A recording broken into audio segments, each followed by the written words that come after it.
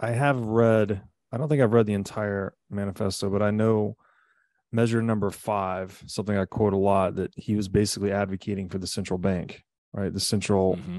central state monopoly on cash and credit. And I like that that description. I think it was Alex, you just gave that as an excuse for entropy, because that's, Hmm. you could put Keynesian economics in the same bucket, right? It's this 100%. pseudoscientific academic excuse for money printing, which is entropy. It's the same Hmm. thing. Hmm. Hmm. Um, and yeah, I get it's weird. These ideas are very appealing at kind of your first order level of thinking, and I guess that's why it captures masses, right? But as soon as you think about it Absolutely. two or three orders deep, the whole thing falls apart. Um, so that's all right. I appreciate all the framing there. I liked too that your book opened with definitions, because Hmm. so much of this argumentation, I think, ends up with people just talking past each other, right? Where Yeah. one guy has this conception of capitalism as like the most evil thing that's ever happened, and someone else has the conception of capitalism as just the natural emergent reality when you leave people alone. And when you have two, you harbor two different definitions for the same word, you can't have a meeting of the minds. So I Right. really like that you open with definitions. A couple of them I'd like to read that I actually thought were really good. um, First one here is capital. You guys define capital as time, energy, matter/material resources, and their higher order products. Capital extends to both the physical and the metaphysical realm. Your thoughts are your most precious metaphysical form of capital. Your time is your most scarce form of objectively measurable capital. And natural resources are a form of scarce physical, tangible capital. And then you go into a really good definition of capitalism as well. Maybe I could throw that over to one of you guys and we could talk about that. Yeah. I would say as the definitions, and we have to definitely credit Alex for that. That was his idea, and it was definitely a good call. And I think really some of that came from the word capitalism, because I've Mm, found myself over the last couple of years starting to use that word less and less, or even stopping to use that word and instead just using free markets, mm-hmm. because that word capitalism is so misunderstood or often used, and it's equated to slavery and colonialism and all these things. And capitalism is those things, and so it's easier just to call it free markets, which is more descriptive. And so Alex was, no, we need to make we need to make capitalism great again. Like, let's really dig in here. Let's really expand on what it is. And so I think that led to these definitions that we have here. I'll let Alex dig in on the definition, but I would say just on the capital, one of the things I think that's important for that word specifically in reference to this book is that in the original book, as I already kind of alluded to, is that Marx makes the case that the poor, the proletariat, they have no capital. They have nothing to offer but their labor. Their labor never leads to them having capital. And I think there's two things there. So one, obviously, in our definition of the word capital, he's wrong. They have other things. I mean, their thoughts, their ideas, their intellectual thoughts are capital, intellectual capital. But I think it's also important to understand the time and the place that he was writing this. And so he was writing this approximately 80 years after the start of the Industrial Revolution. And so it was at a time where, he wanted to write philosophy. He didn't want to go into be an attorney like his parents, but the world didn't value that at that time. He couldn't earn a living as a philosopher at that time. And so his intellectual capital wasn't there at that point in time. And so I think it's important to understand today. Of course, you can make a living being a philosopher. Robert, you're doing a pretty good job at that. And so, but I think at that time, maybe that shed light to it. But today we can see that you can be a writer, right? There's lots of other forms of capital, and so that's one reason why I think that is specifically important for this book, because of the way he defined it. And Alex, I'll go ahead and let you fill in the rest on capitalism. Yeah, I think just to tack on to your piece there about Marx and the period in which he wrote this, is that just like individuals have to go through stages in life, like before you become a mature adult, what do? You make a bunch of stupid mistakes. Like, when you're a kid, you get on a bike, you fall off, you make a mess of yourself, etc. Like, civilization also has to go through these stages of growth, and some of them are going to be messy, particularly the more transitional periods. Like the Industrial Revolution was a real stark contrast to what preceded it. And there was a lot of movement.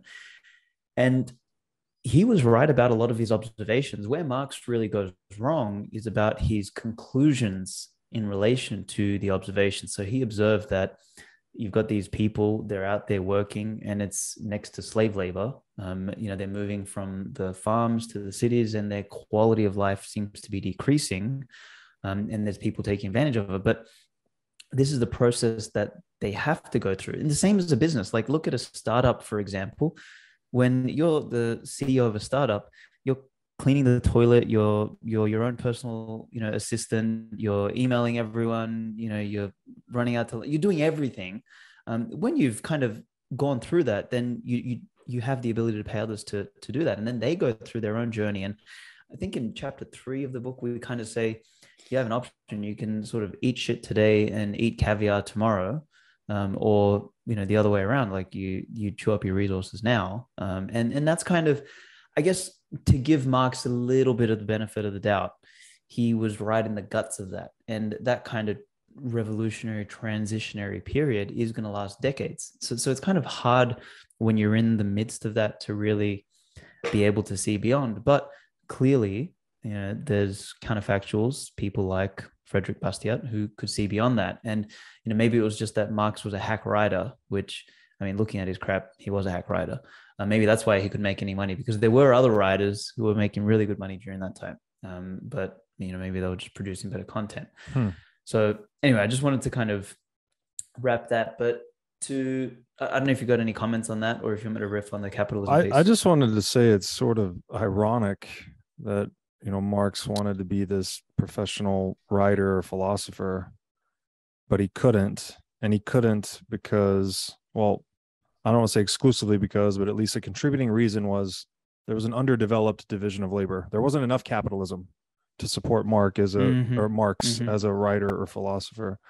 So kind of interesting that he's writing to demonize the very thing he doesn't have enough of to accomplish his professional aim.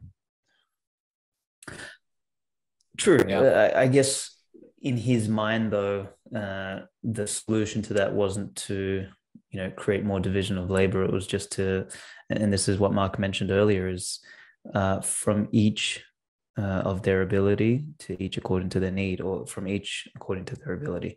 And, that kind of redistribution, it's like, well, if I'm a writer, I should have the same as what you have, Mr. Business Owner. And therefore I can do what I want. So yeah, but I was gonna say, to Robert's point, though, I mean, he's right. He couldn't see it at that point in time, and not to give him the benefit of the doubt, but it is. So he didn't know it, Robert, to your point, but that was the case, right? So as capitalism continued to emerge and as division of labors continued to be divided, then of course that became in demand as it is today.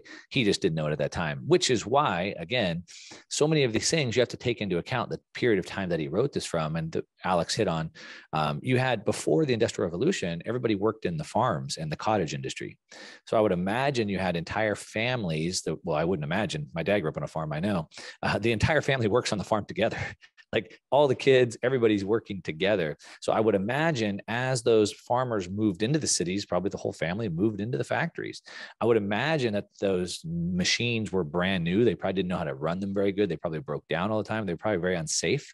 And so it probably created very harsh working conditions, right? So the point that Alex was making, there was that transition, and it was kind of a necessary thing. So he, given him the benefit of the doubt, but we now have perspective. We now have history to show us that these ideas are wrong. And that's why I think we need to dig in and kind of dust them off and look at them again. Totally.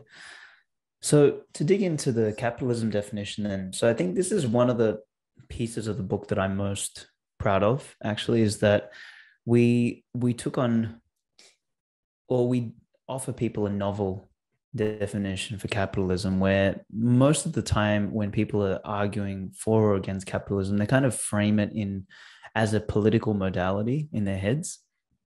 And they say, oh, capitalism is, right wing, and I'm a left wing person, and fuck you, basically. Like, it's just, it gets thrown out straight away because of some form of political leaning. And what we tried to do here with this definition And it's funny, the way this definition came to me was I was writing that Bitcoin is not democratic series.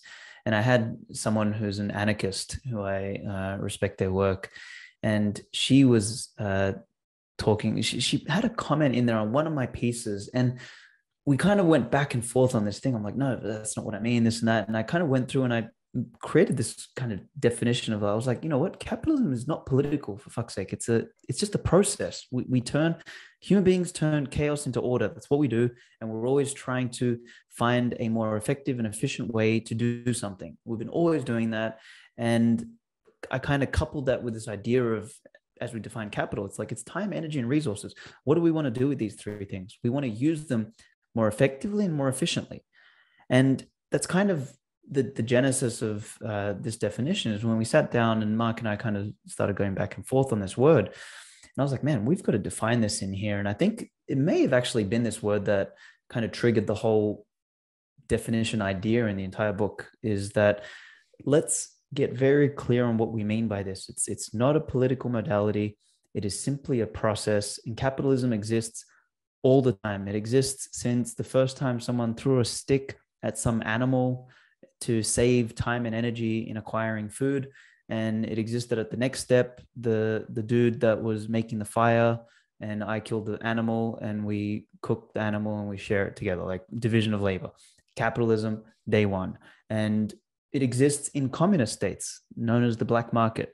It exists in socialist states, known as the community, market or whatever. So it's like, it always exists. In prisons, in preschools, everywhere. Yeah.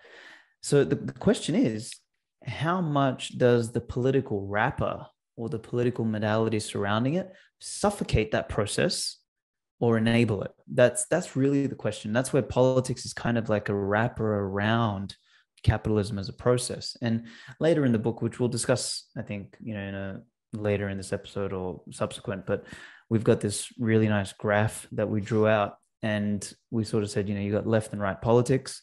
Let's tip that on its side.